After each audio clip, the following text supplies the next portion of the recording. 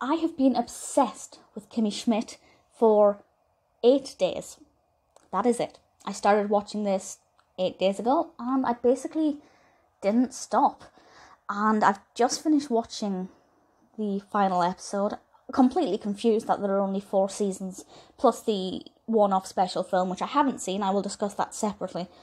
But I don't know why there are only 4 seasons. I find that ludicrous.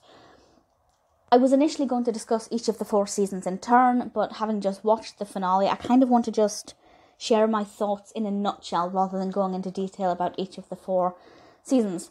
But I will discuss the main characters and what I think of them. So, because of that, I will be touching on things that happened in, obviously, seasons 1 to 3. But here, I'm kind of just focusing on the characters, the concept as a whole, and the actual finale and how it was wrapped up. As I said, I haven't seen the film, so I'm not sure where that interactive special goes. So if I say anything here that doesn't make any sense in relation to that, then that is why.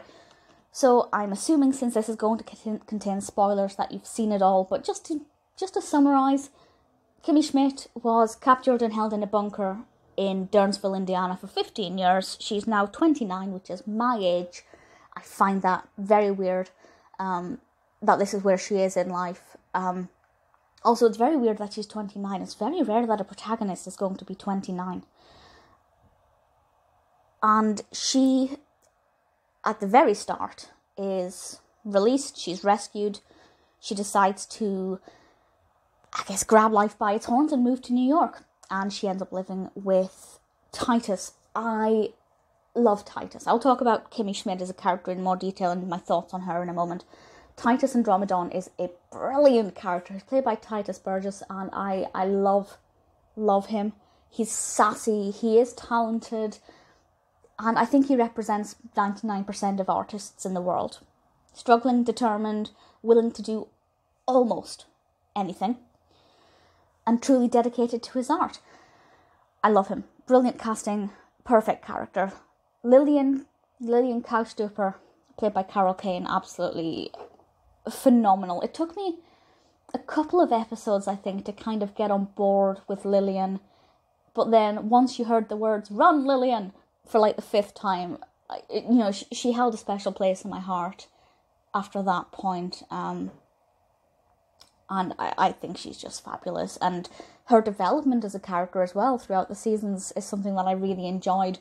Her role in the finale, which I'll discuss in more detail in a moment, I think it is pretty special. Jane Krakowski, I love. And she is amazing as Jacqueline Voorhees. Like Lillian, it took me a little while to get used to her, but once her character started to go through a more interesting journey and she started to have a more important role in the show, I loved what she brought to it. I love Jane Krakowski. I love what she does in 30 Rock with Tina Fey. A lot of Jacqueline here is very much like Jenna Maroney. There is quite a bit of similarity here, but I don't see that as a problem. I think she's brilliant. Kimmy Schmidt. I worried that a girl as overly optimistic as Kimmy would get quite annoying quite quickly. But actually, that's not the case. Her optimism bounces off of characters like Lillian and Titus. And because it bounces off of them in a way that, they're overly negative a lot of the time, it balances it out, and it's a lot of fun, and it allows for a lot of humour. And that's something that I very much enjoyed. I think they got the tone of this spot on. I love Kimmy's fashion sense. She always brings a sparkle of colour.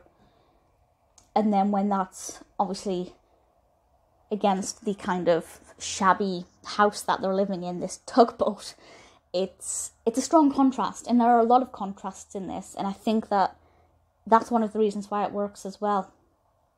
Because the tone and the mood is always just spot on. Kimmy's own journey throughout the four seasons is really interesting. I think she flips at one point. She goes, I think maybe in the first 2.5 seasons, she's very similar. It takes her a little while to actually begin to develop as a person. And then suddenly she starts changing. I think mainly when she decided to go to university. After that point, everything began to change quite quickly, which I guess is the case when you go off to university. And it was interesting to see kind of what happened when she started to live a more adult life. She still remained quite naive, of course, but she did a lot of growing.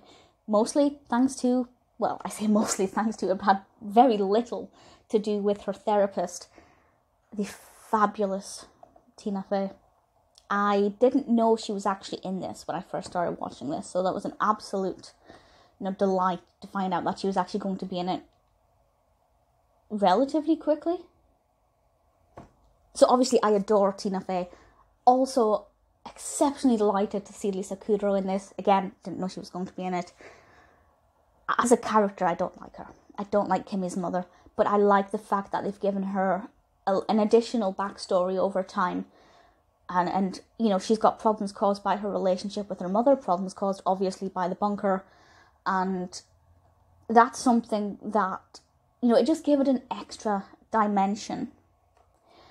John Hamm as Reverend Richard Wayne Gary Wayne. I wanted to punch him so many times. I think he's a very well-written character. There was that episode in season 4, I think, where it was kind of the documentary episode.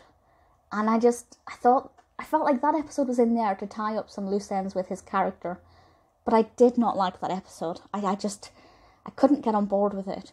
And there were actually a few things about season 4 that I didn't like. That was one of them. There were several other episodes that I felt like they were trying to be really creative with.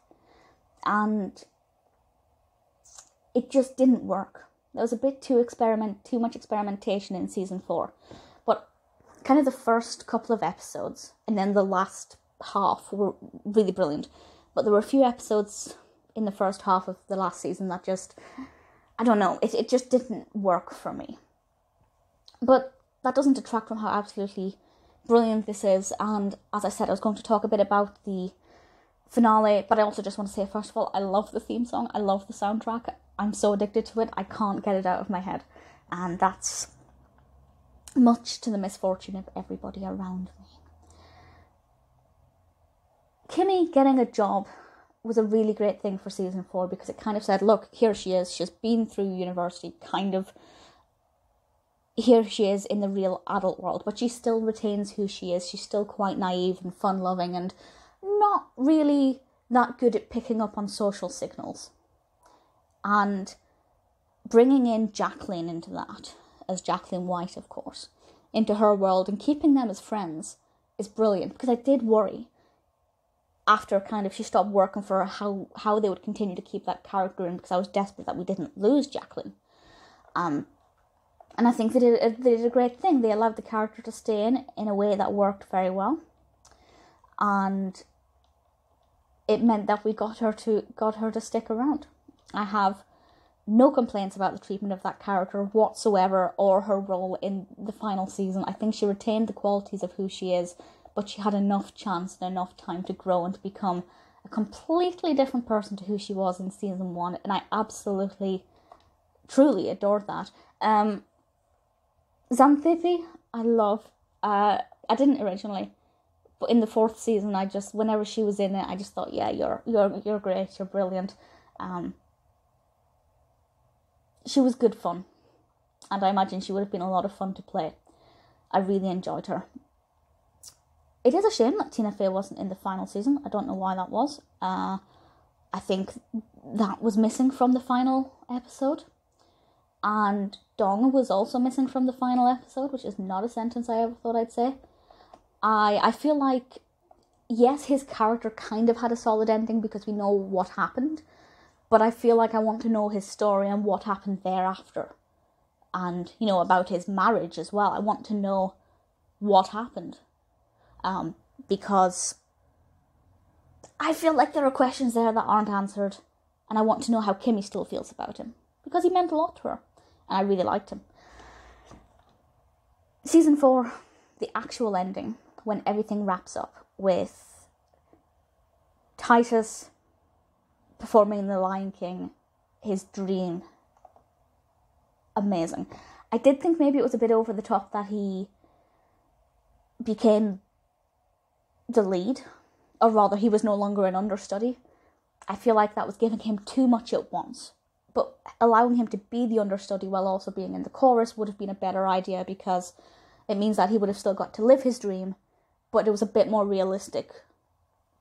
Lillian embodying the spirit of New York. I loved it. I thought that was brilliant, and she finally kind of realised who she is, because I feel like she spent her entire life not really knowing who she was, or not feeling like she had a purpose. But now she does.